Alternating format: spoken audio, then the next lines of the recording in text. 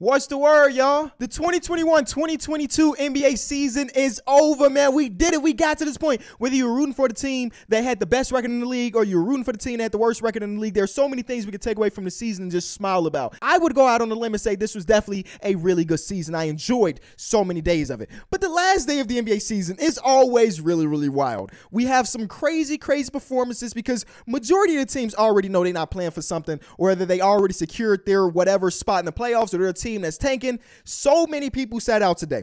Let me read you some of my favorite stat lines from the day. O'Shea Brissett, 28, 8 and 3. Shout out to him. Kevin Love had a 32, 10 and 2 game in less than 15 minutes. Bro put a little over a quarter worth of basketball out there, and he had 32, 10 and 2. And then Mamu, you like who? No, Mamu from the Milwaukee Bucks had a 28, 13 and 4 game. Jalen Green ended his rookie season on the bang, dropping a 41 piece. John Conchar put together, Illinois' very own John Conchar put together the last triple-double of the regular season. This is crazy. Emmanuel Quickly also got a triple-double. But which game ended first?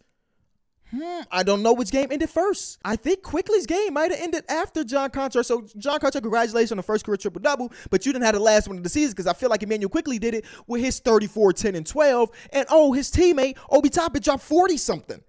The last day of the season is crazy. Victor Oladipo went all the way back to the Indiana days. He dropped 40. I'm not done. Shake Milton had 30. B-Ball Paul had 25. Luka Garza had a 2010 game. Patrick Williams shot every shot, and he had 35. Like, it was crazy, and Luka hurt himself. I hate to, like, damper the mood, but Luka got hurt. And if it's anything, what the hell are we doing? I know that the Mavericks had an opportunity to jump up a seed if they won and the Warriors lost. But what the hell are we doing? And I think when he got injured, they were up by a decent amount of points. It's just, Luka, I hope that this is nothing and we can just look past this because it can be an all-time fail from the coaching staff for even having him on the court. I forgot. I'm sorry. Amir Coffey had 35. And then a guy named Xavier Simpson, I think this is the 6-foot guy with the hook shot. He has 17, 9, and 7 for OKC. Those are the craziest performances of the day because nobody was really playing. And we did see some shenanigans. Today's video, we're going to talk about playing and stuff, but we did see some shenanigans, man. The Bucks, everybody saw what you did, my boy. You were not being slick with this one. The Bucks decided to rest everybody against the Cavaliers today because they wanted to avoid the play-in teams. And there's probably one that's a little bit heavier than others, right? People are trying to avoid the Brooklyn Nets, and the Bucks did that. And I was surprised, man, because last year they did it, right? 2 years ago they went against the Miami Heat in the playoffs, and I'm pretty sure we're talking about the bubble where the Miami Heat went on to the championship game.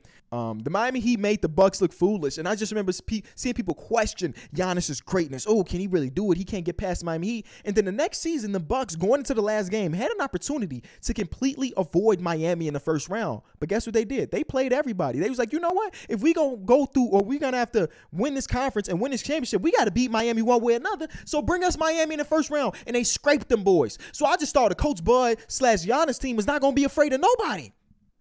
I was wrong, but I don't blame them. If I was a coach and I was a general manager and I'm thinking about the grander picture of these things, I don't want to have to face these demons in the first round. And I'm talking about KD and Kyrie Irving, number 11 and number 7-11. Them boys go crazy. Would I rather go against those two dudes or a skidding Chicago Bulls team? Seems like an easy pick. If I could get rid of one team in 4 or 5 and then kind of chill and see the next team in the second round, I would do that 100% of the time too. But I was just surprised that the Bucks did it. That's all. Hey, before we get deep into this, I want to remind you that we have a newsletter, the Enjoy Basketball newsletter. It's by NBA fans for NBA fans, Monday, Wednesday, Friday. If you follow the newsletter, you're going to get a write-up of the previous night's games, just from some of the best in the world. And we're trying to get to 25,000, and we're just a little way away. So if you have not subscribed, go ahead, do it, and be sure to read those emails because we drop it on Monday, Wednesday, Friday. It's free. Did I mention that? It's free, so do your thing. Anyway, with all that being said, the play-in was set today, and I'm very interested. We will make an entire video talking about the overall playoffs. That don't start. And hey, listen, this is what I'm gonna say. If you look at the official NBA website, people be like, Kenny, it's all semantics. I always say the play-in is not the playoffs, right? If you are a play-in team, you didn't make the playoffs until your top 8 seed. And if you go to the NBA website, it says play-in starts April 12th. Playoffs start April 16th. So, you know, we're talking about the play-in. We will make a video talking about the entirety of the playoffs once we know who the 4 teams are going to fill the 7-8 spot for sure. And I know some of y'all are looking for those other videos. Quick housekeeping, just really quick. I was trying to do award week last year, but some of y'all know that I'm expecting my kid any day now. And if you have a kid, you know that they give you a day, but it's literally like hour to hour, day to day. So some things came up, and we will talk about my MVP. We will talk about my 6th man of the year and most improved player eventually. But out the playoffs are here, I would much rather focus on that. But be looking out for those videos too. There's a 7-8 matchup of Brooklyn versus Cleveland. The 9-10 is Atlanta versus Charlotte. Then out west, it's Minnesota versus the Clippers in the 7-8. And then the 9-10, it is the Pelicans versus the Spurs. And I will honestly say I've been a huge fan of the play-in since it was incorporated. But I do think there's one major flaw in it, and I think a lot of people have pointed this out. There needs to be a games back threshold. For example, if we're looking at the Western Conference standings, the Minnesota Timberwolves ended this year with a 4-game difference between them and the 8th seed. And shout out to the Clippers for, oh my God, I did not realize the Clippers finished that strong on a 5-game streak. Last time I checked, this was not 4 games. I think it was 5 games or 6 games. But it felt like for a lot of it that the Minnesota Timberwolves, they feel like a guaranteed playoff team. And I don't know if they should be fighting for that spot because they have been significantly better than the field. Now, your argument against is that, Kenny, they just got to win 1 of 2 games and they'll be straight. It's all right. But I want to remind you of the Warriors team. Was that last year where 7-8 matchup is Lakers versus Warriors? Ended up being an amazing game. Lakers versus Warriors. LeBron James concussed, I guess, said, I saw 3 rims out there. I threw it at the middle one. And then the Warriors lose. They like, oh, no big deal. They just got to win 1 game against the Memphis Grizzlies. And they lost.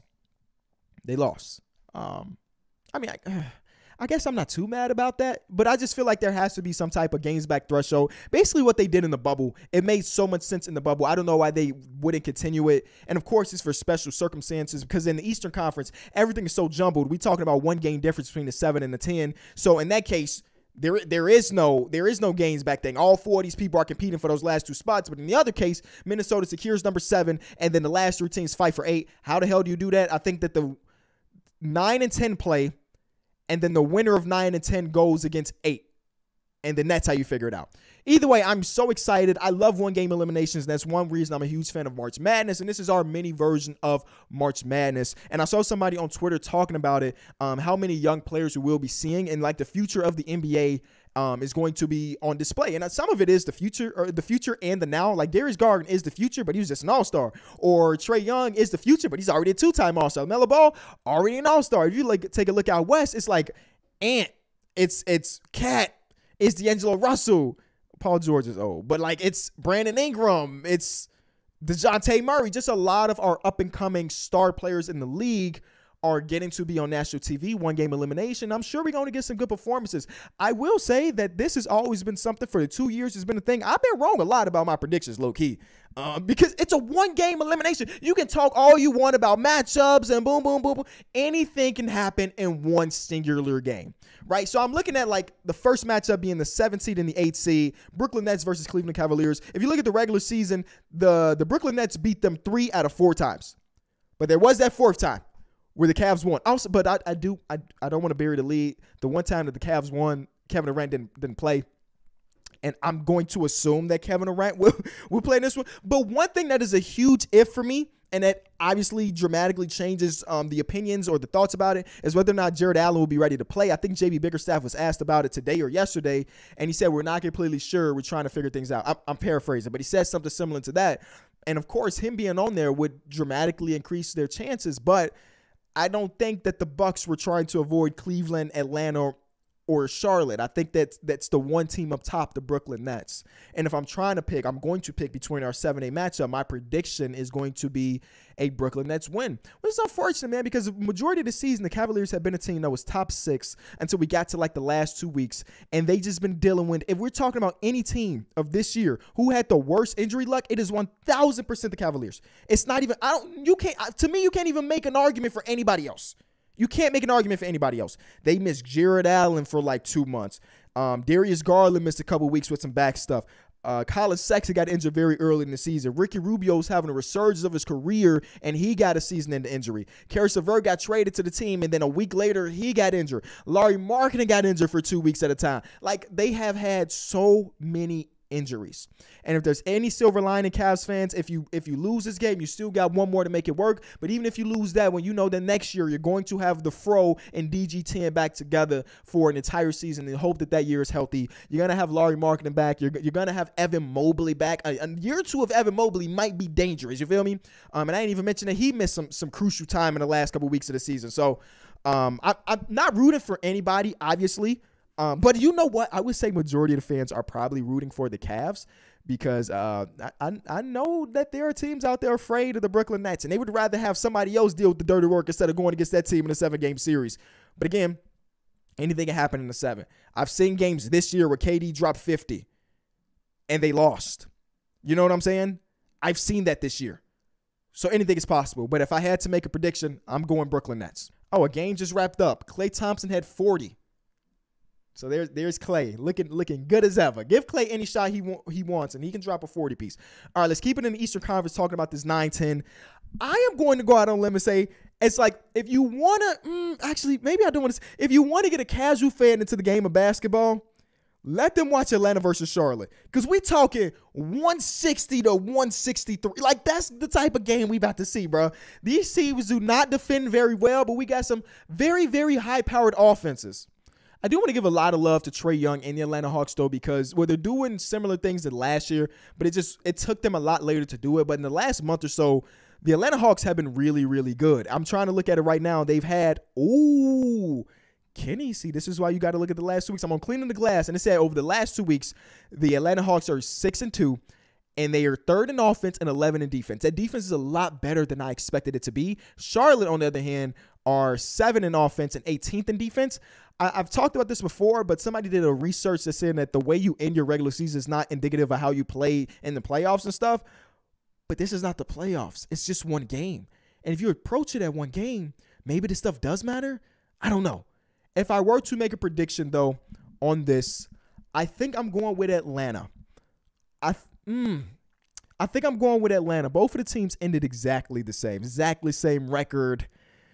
I'm going to go with Atlanta just because Trae Young is amazing. And I've seen him in big pressure situations, and I've seen him perform to the highest value or the highest degree.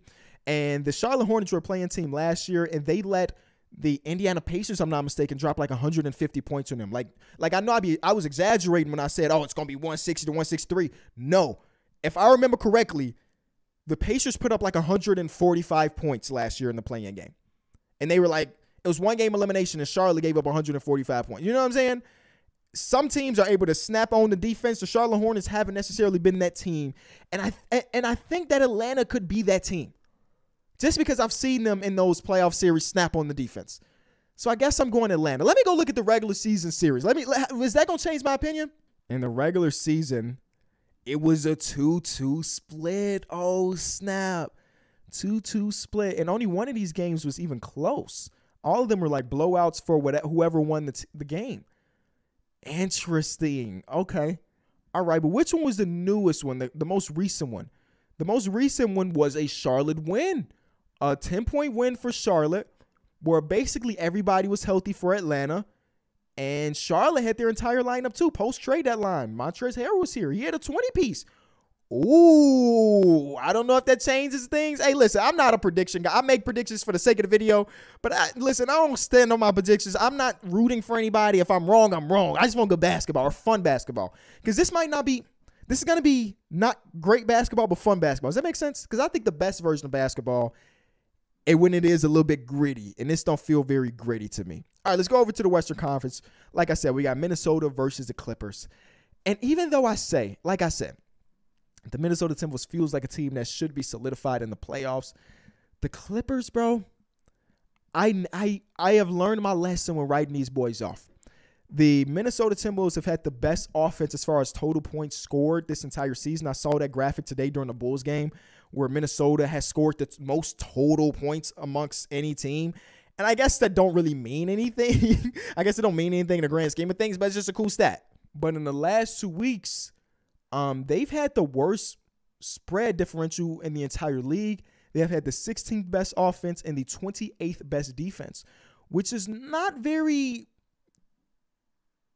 normal for them because for a good portion of the season, they were a top 10 defense.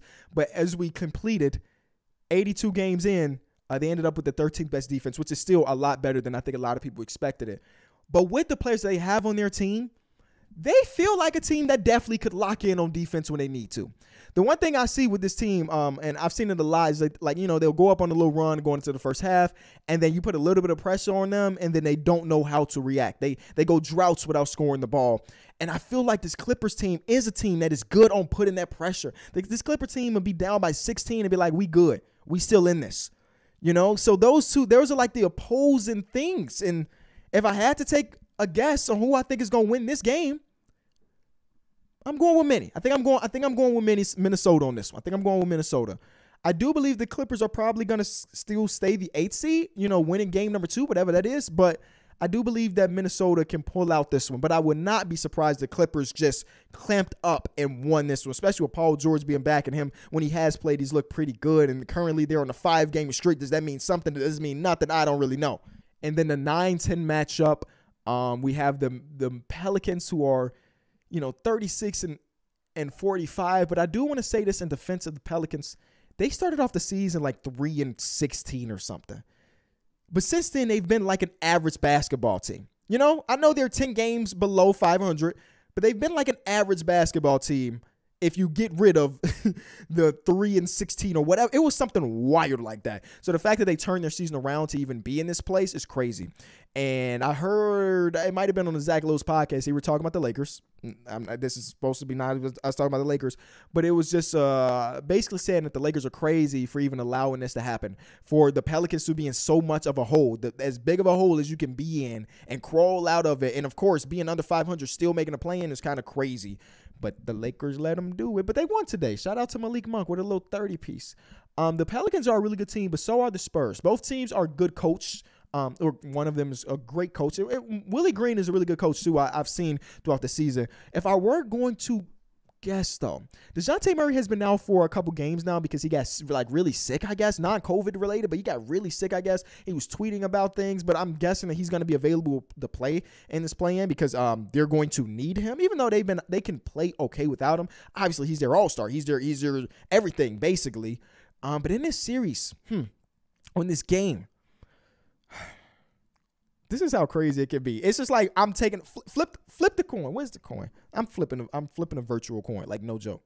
I'm going to say the Pelicans are heads and the Spurs are tails. We're going to flip, and it's telling me to go with the Spurs. So, Spurs Nation, you have my pick for this 9-10 matchup. Only thing I hope for is that every single one of these games is a good one. Last year, we had a few stinkers. Of course, we had a couple good ones, and the good ones definitely make you forget about the stinkers, but there were some stinkers in that, you know what I'm saying? And I think that the teams that we do have match up well enough where we should hopefully have 4 really solid games, 4 really solid games. That's all we can really hope for, man. In the comment section, let me know what you think. Who is your winners of the play-in tournament? And then I cannot wait to talk about these matchups, bro, because Philly versus Toronto, I am trying to rack my brain around this series. It was already hard enough, and now with this Matisse Thybulle stuff coming out, if you don't know, Matisse Thybulle won't be able to play at least in the first 2 games in Toronto because he didn't get his second shot, and it's mandatory for you to get your shots in order to enter Canada.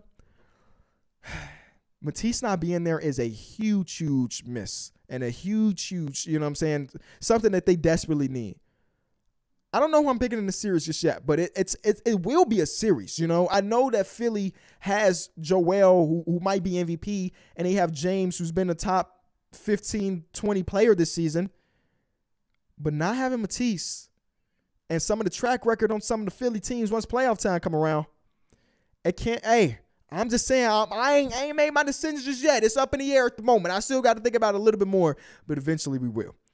So, like I said, for the playoffs, my goal is to drop these videos daily or near daily, talking about the things that I saw, just overall giving recaps and stuff. But again, my daughter could be here any day between now and the next 10 days. So if she does come, then expect me not to upload for those days because I will be at a hospital in the delivery room. And then when I come home, probably gonna be a dad, at least a little bit before I get back to recording videos. But I'll be watching the games for sure. So we might have one big ass recap where I talk about 7 games that I miss. Regardless, I appreciate you watching. Thank you so much for the support. Hit that link in the description. Follow the newsletter, and I'll see y'all tomorrow. I'm out.